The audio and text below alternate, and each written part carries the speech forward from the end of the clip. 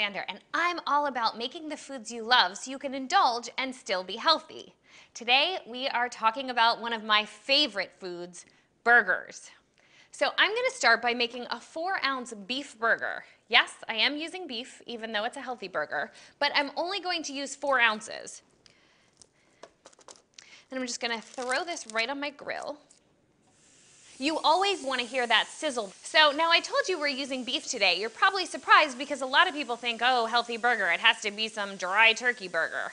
Well, turkey sometimes is actually more fattening, believe it or not, than beef if you're not using the right cuts. The 96% lean beef is what you want to use if you are eating beef. That has only about 140 to 150 calories and about 4.5 grams of fat. So here I have 3 different wheat buns. This one is your traditional hamburger bun. This is the one that a lot of fast food restaurants often use, and that's a perfect size. It's about 120 calories. Here, though, we have a large bun that are sometimes labeled hamburger buns now, when they used to be called sandwich buns. Don't confuse those. These are about 3.5 inches, where these are about 5 or more. You do not want a burger big enough to put in this one. Now, these cute little slider rolls, these have 90 calories, where this traditional hamburger bun has only 110. So 1.5 or 2 at most of these little guys.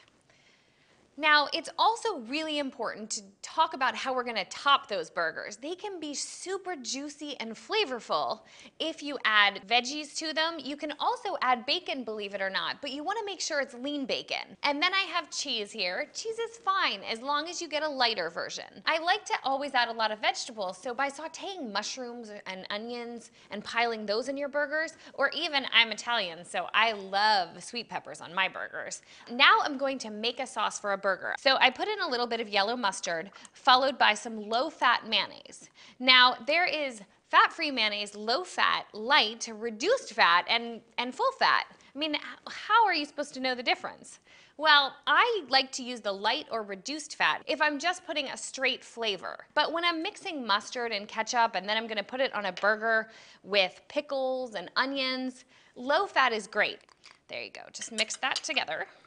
Okay, I'm going to put on my sauce, and then some lettuce, and some onion. As I said, the more veggies the better, so put the flavor in there. I'm a big pickle fan, so I'm going to do that too. And then we just put our burger, and you can add cheese. You can melt this if you like. Top it off. And as I said, this whole burger is only about 300 calories. So all you need is to follow some of these healthy tips and you can have juicy, delicious burgers without any guilt. I'm Devine Alexander with Healthy Kitchen.